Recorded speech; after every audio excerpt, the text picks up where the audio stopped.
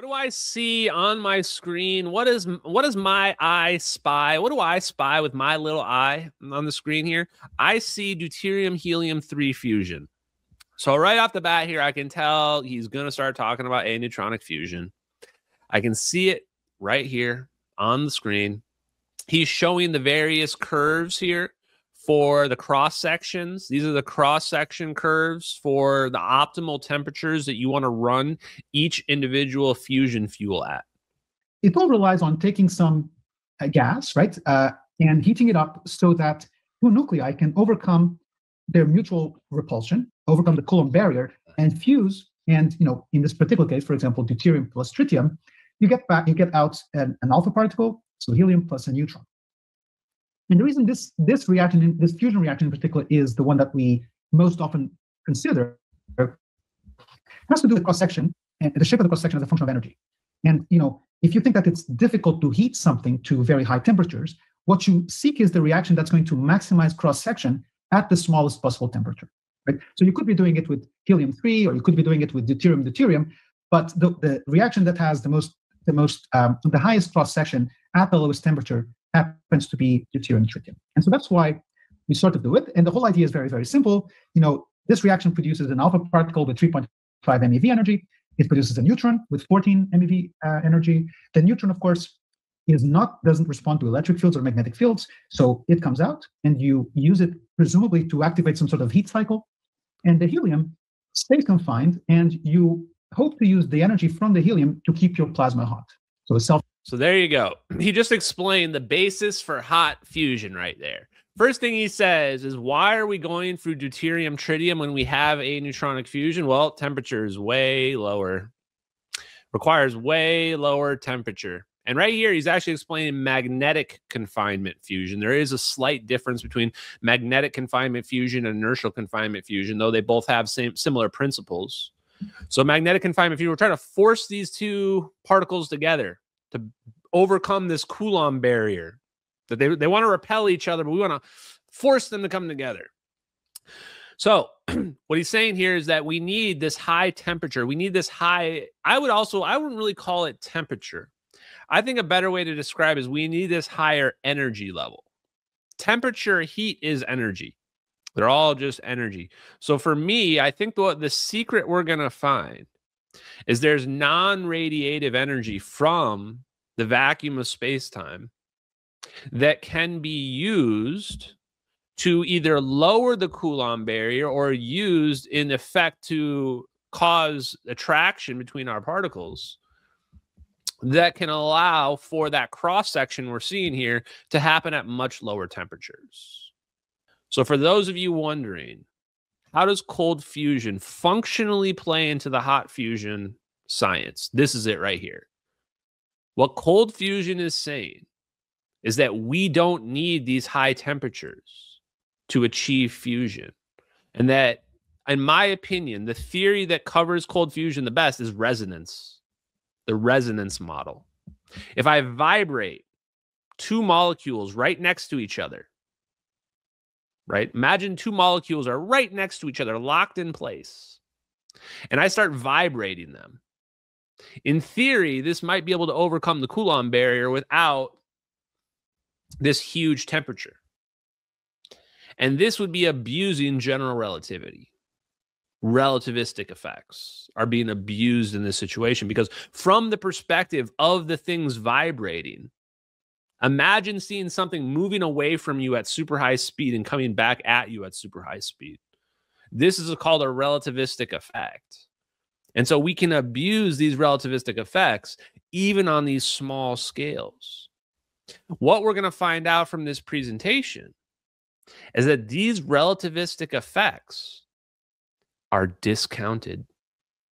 When it comes to plasma fusion, when it comes to hot fusion, they completely discount these relativistic effects.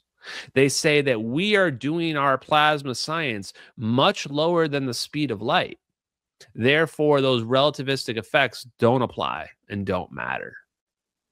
Well, I mean, that's essentially like taking away half the recipe and then wondering why your pizza didn't come out right. Like, hey, The pizza sauce doesn't matter, chat. Don't worry about the tomato sauce. We don't need any of that. Just put some cheese on some bread. Maybe throw a couple slices of pepperoni on there. Put it in the oven. Okay, let's learn about... This is not easy to do. Fusion. So ask yourself, how do I confine a gas of electrons and ions? So you try to put it in some container. Let's say it's some sort of cylinder. And of course, if you random is in random direction, right? So they'll there and eventually hit the walls of your device and recombine there, and you're out of plasma.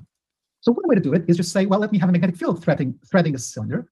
And I know that if I do that, the particles can move freely along the magnetic field, but perpendicular to the magnetic field, they have to go in larger gyrations. And so they're confined, at least perpendicular to the magnetic field. Okay, this is huge, guys. This is absolutely happening in the orbs and the MH370 videos. You ask yourself, number one, how do you confine the particles? That answer is simple. Magnetic fields. We'll get the particles confined by the magnetic fields themselves, because the particles will not be able to fight against the magnetic field lines. If my magnetic field line is curving like this, my particle can't move perpendicular.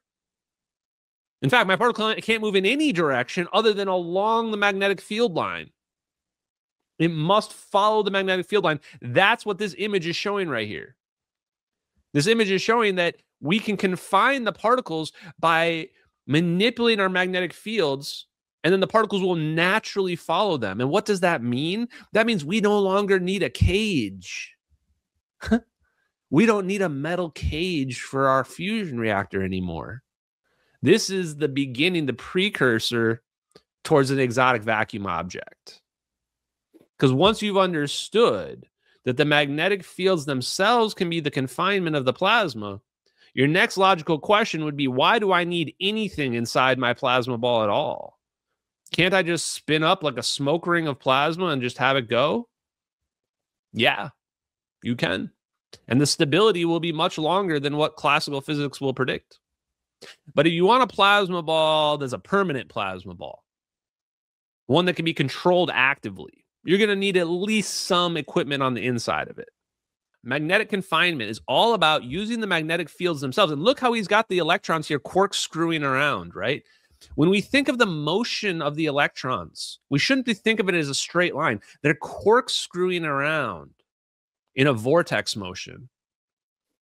What is large can be made small. Scale invariance. Truly, the more I've researched the physics, the more convinced I am that scale invariance is the answer.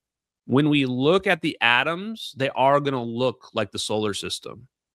If I want them also to be confined along the magnetic field, all I have to do is turn the cylinder into a donut, right? Torus.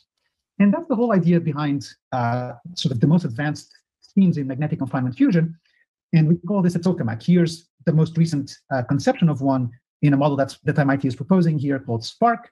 You're seeing a cross-section, of course. This thing is a toroidal chamber that's been cut here in the drawing so that you can see the glow of the plasma inside. This is just a cartoon, of course. This is not a real experiment. We're building it now, hoping to have it working in 2025. Let me go back to this cross-section here, and let me call your attention to this number, 100 keV. 100 keV is around 100 million degrees centigrade. So that's hotter than the surface of the sun. Okay? The sun doesn't have to worry about this, but we do, because we want to maximize fusion reactions. And so we want to operate at very high temperatures. And so that means that on this drawing, there's going to be a plasma here, which at its center is sort of at, maybe 20 keV, okay?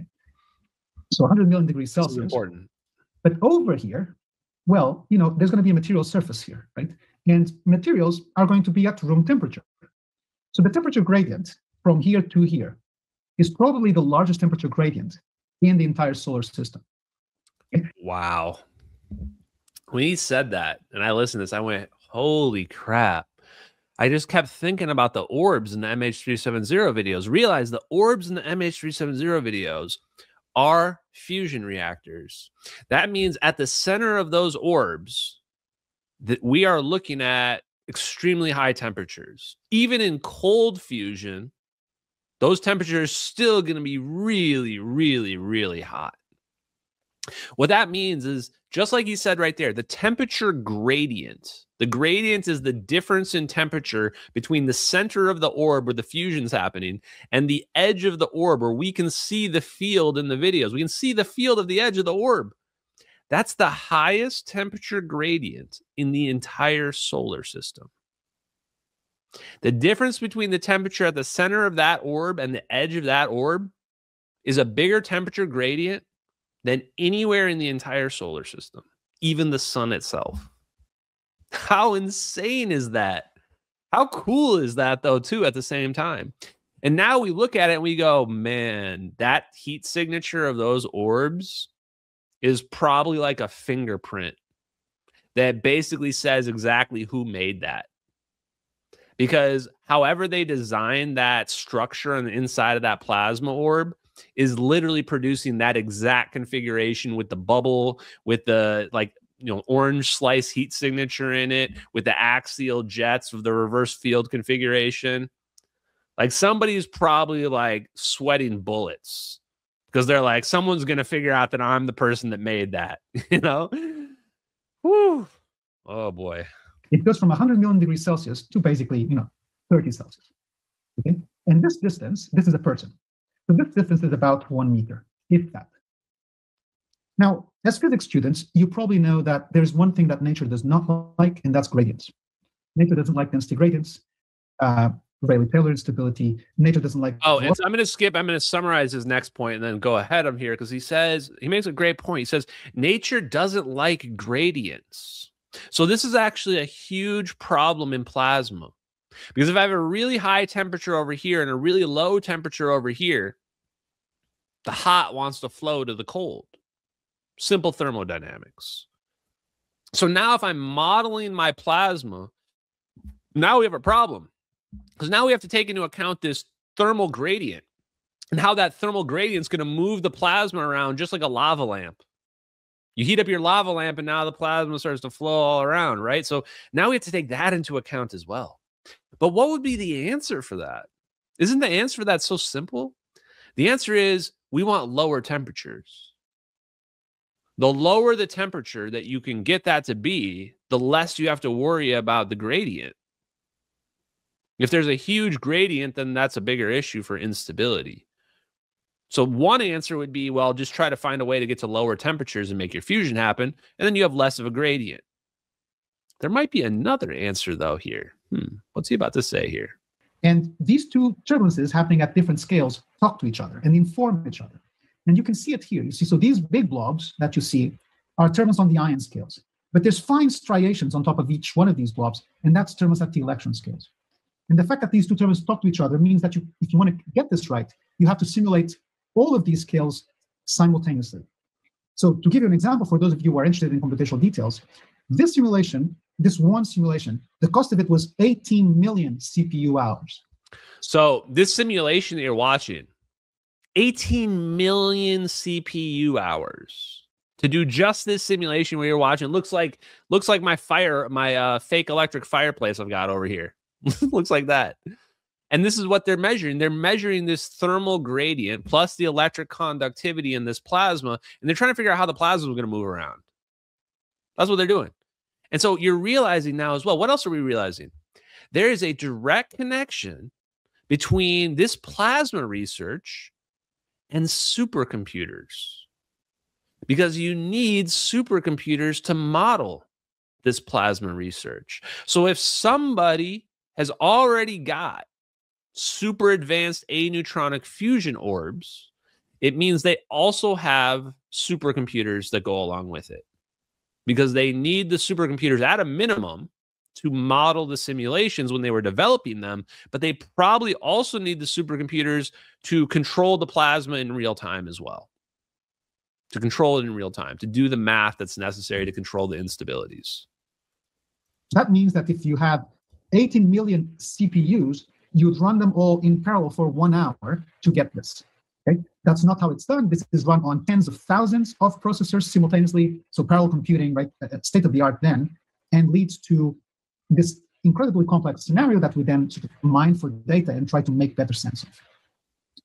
Now, it's not just tokamak plasmas that are turbulent, space and astrophysical plasmas are almost invariably in a state of turbulence themselves, even if the reason for that turbulence tends to be different from just temperature gradients. And so this beautiful illustration that you can see in my virtual background is a simulation of turbulence done by my former student, Janade in Chingulo, of turbulence in an accretion disk. Okay, pop quiz hot shot. Pop quiz hot shot. If you don't know what movie that's from, get out right now, chat. Get out. If you don't know about Keanu Reeves, get out. Pop quiz hot shot. How do you battle against these turbulent instabilities? Right? So now we're looking at our plasma and we've got plasma stuff mixing around every different direction. And we don't want that. How do we beat that, chat? Any thoughts out there? What do people think? What is a way that we can get around that? Do we see anything in the MH370 videos that might be able to be a clue as to how to deal with these turbulence instabilities? What about the fact that the orbs are spinning on their axis? When we're watching the orbs, we can see the heat signature, stable heat signature of an orange slice in the orbs. And we can see it spinning around. In some cases, it seems to flip. It seems to flip like this, but it also seems to spin around like this. What if the spinning is somehow able to stabilize the plasma itself? Almost like, you guys ever get cotton candy at the festival, carnival, or whatever? When they do the cotton candy, they spin it around, right? They spin it around, and then you got your cotton candy stick. Let's see if he gives us an interesting analogy right here. Simulated using sort of an equivalent of the Boltzmann description. So just to illustrate that complex turbulence like this abounds. You find it in fusion plasmas, you find it in astrophysical plasmas, and it's this turbulence that ends up setting the macroscopic properties of these media, right? So if I want to know how long it takes me to dissipate, to diffuse the temperature in this plasma, right? That diffusion is anomalous. It is set by the turbulence. It's not set by collisions of any means, okay? So that would be very, very small. The fact that this is turbulent means that your plasma is going to cool off much quicker than otherwise. Okay? Here we go. Incidentally, when you put a drop of milk in your coffee, you stir it so that you mix it faster, right? You're creating turbulence because that leads to faster mixing. Similar thing here, right? If you didn't stir, it would take a long time for that one drop of milk to turn your black coffee into gray coffee, right? So if you stir it, if you give it turbulence, it's so much faster. So same thing in a fusion device. Stir it, chat. Stir it, and it gets everything to mix up faster. Holy shit. Holy shit. I did not think we were going to learn major things in this interview with this guy. I got to be honest. I thought I was going to watch this. Thought it was going to be a normie kind of fusion thing. Now I'm learning, oh, yeah, if you want to get your electrons and your ions to kind of stabilize, simplest way to do that without getting them to go out of control, to control their motion, just start spinning it. Spin it. Centripetal motion will overcome some of the stabilities, especially if it's a weak instability. Wow. I like this guy, chat. The reason why, one of the biggest drawbacks of our hot fusion reactors is they have walls. And so if at any moment you fail to confine the plasma, just like with the sun, you see these arcs shooting out of the sun and these coronal discharges coming from the sun. What happens in a fusion reactor? These discharges melt the walls. But you can also get sort of the tokamak equivalent of solar flares. And these are like macroscopic disruptions. So here's a filament that's about to be expelled from the plasma, very much like the solar flare that you saw at the beginning. And that launches a lot of particles, very fast particles that can then hit the walls of the device and do things like this. So this blob here, that's, those tiles have been melted by extremely fast electrons that were produced by the plasma. So this you cannot have, right? Because eventually, do more of these, you will actually pierce a hole through the wall. Right? Wow.